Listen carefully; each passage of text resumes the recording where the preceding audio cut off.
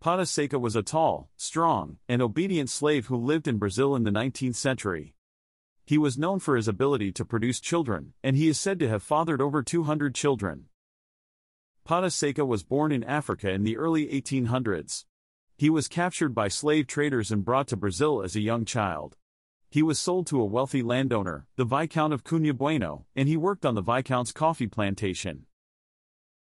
Pata Seca was a hard worker, and he was soon promoted to the position of overseer. He was responsible for overseeing the other slaves on the plantation, and he was known for his fairness and his compassion. Pata Seca was also known for his ability to produce children.